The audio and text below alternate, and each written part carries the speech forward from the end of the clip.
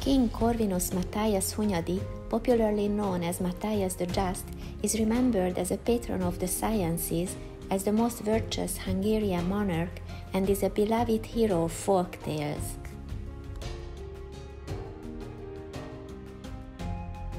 He ascended to the throne in the period of the Ottoman threat and during heightened political strife as the first Hungarian monarch who did not have royal ancestry. His name Corvinus is derived from the Latin word for raven, so he is also referred to as the Raven King.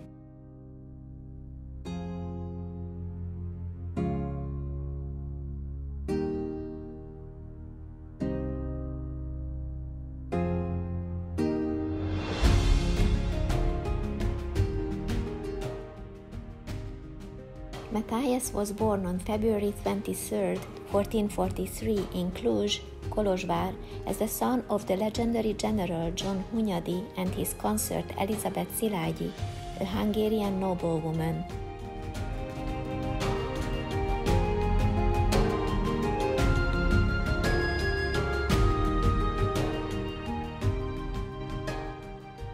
John Hunyadi led several successful military campaigns against the Ottoman Empire.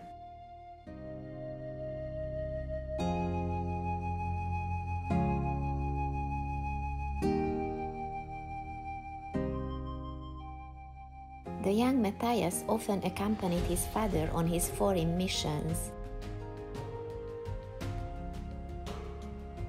He learned the main Slavic languages, as well as German, Italian, Romanian, and Latin, so he often served as the interpreter for his father on official meetings.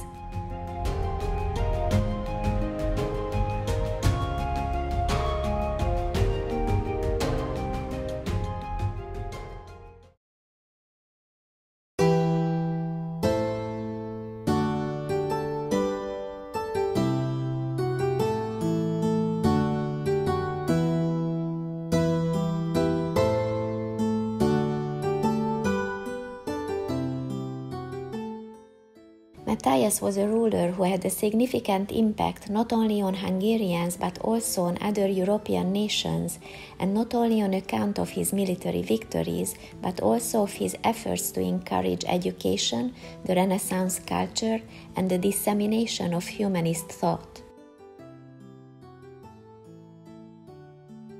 It was during his reign that Hungary experienced its greatest territorial extension. The country's borders stretched as far as the present-day Germany in the west, Silesia in the north, the Carpathian Mountains in the east, and Dalmatia in the south.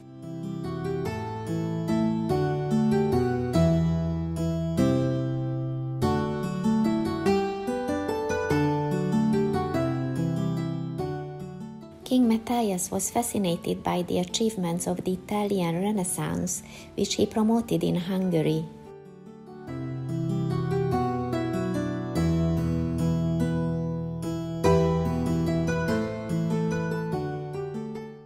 The royal palaces in Buda and in Visegrad were constructed during his reign.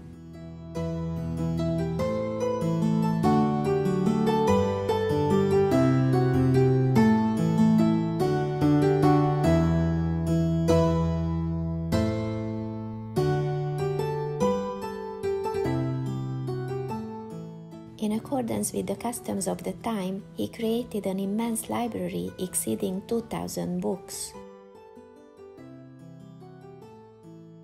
This was the famous Bibliotheca Corviniana, considered the most important collection of codices after that of the Vatican during King Matthias's time.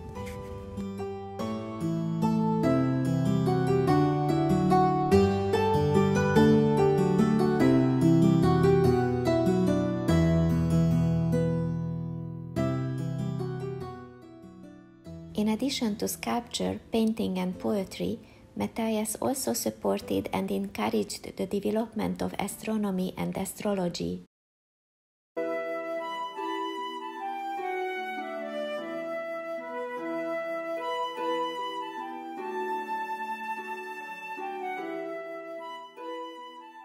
The royal court in Buda was visited by Italian scientists who would praise King Matthias and his accomplishments throughout Europe.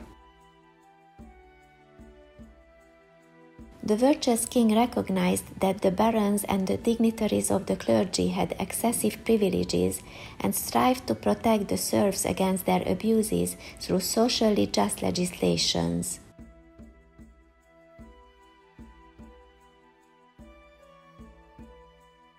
There are several legends surrounding the iconic image of King Matthias, and he is the main hero of many folk tales.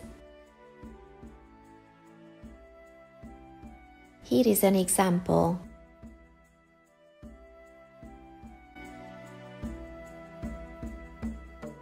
The Judge of Cluj.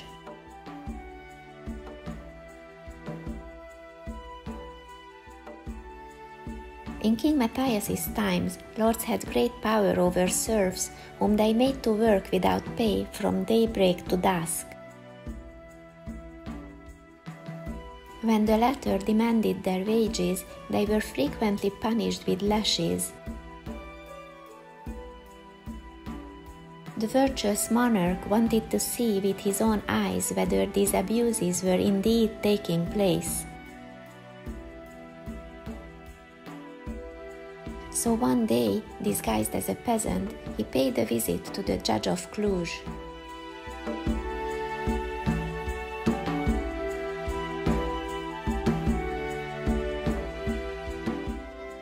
He asked for work in exchange for payment.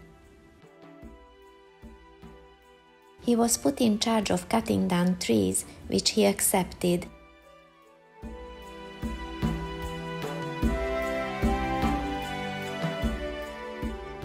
The task completed, he asked the judge for his payment. But instead of receiving the compensation, he was ordered to be whipped 25 lashes. Then the judge gave him some more work to do.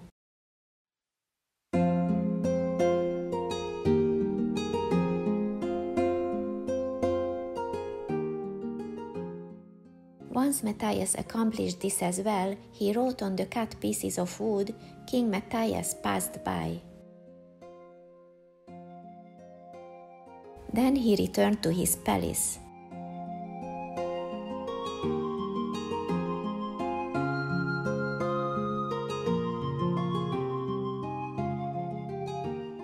The next morning, dressed in his royal attire, he mounted his carriage and returned to the village to see the judge.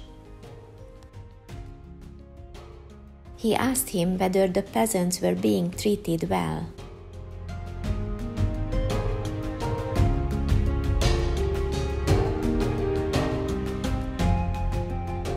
The judge responded that they had never been treated better. Matthias then asked him to accompany him for a walk on the estate. When they got to the pile of wood he had cut down the previous day, he stopped and asked who had done such an excellent job and how much they had been paid. The judge said that it had been the work of a peasant and that he had done it out of love and respect for him. Matthias then pointed to the pieces of wood with the text, "King Matthias passed by." Then he said, "I was the one who cut up this wood yesterday, and instead of getting paid, I was whipped 25 times. Now it's your turn to be punished for not treating the peasants well and for lying to me." With these words, he sentenced the judge to 50 lashes.